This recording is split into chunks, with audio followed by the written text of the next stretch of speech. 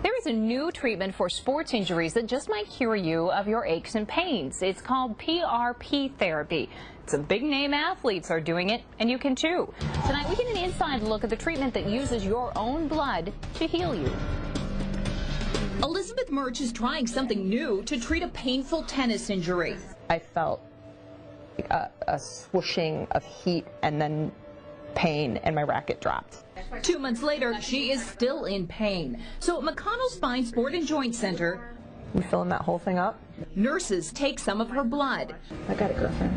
put it in the centrifuge, and spin it to get a high concentration of her platelets. So you're grabbing the platelets and I'm mixing them up. This is platelet-rich plasma therapy, injections using Elizabeth's own blood. There'll be a little tapping. Put directly into her tendon. You can see on the ultrasound that long white line is the needle, and that is the injection. There's nothing added. Sports medicine physician Jason DePore says what's special is that it's rich in platelets. And what we're doing is injecting it into areas of tendons that have been chronically injured in the hopes that, it can help boost some of their healing properties and get them back in the game.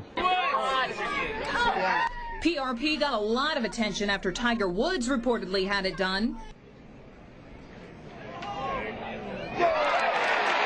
And another big name, Hines Ward, launched PRP into the spotlight. Touchdown, Hines Ward.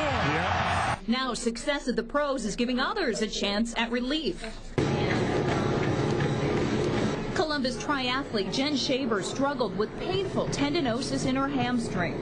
I couldn't perform at the level that I wanted to. She did PRP 6 weeks ago. And now is back to running. It's very quick. The recovery is very easy. I didn't have to take any pain medication afterwards. And she avoided surgery, just like Elizabeth. If you do it in your elbow, then you have a better chance of success, and success in this case might be pain reduction. Dr. DePore says it's best for golfers or tennis elbow. A single injection is $350, and insurance rarely covers it, at least right now. Another concern, success varies. A study from the Journal of the American Medical Association questioned PRP's effectiveness. And that is true. It doesn't work for everyone.